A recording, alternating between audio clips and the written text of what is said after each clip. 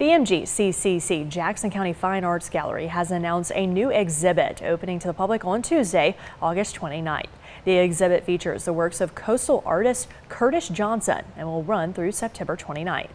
For anyone interested in talking to Johnson, an artist talk will be held during the opening at 12:30.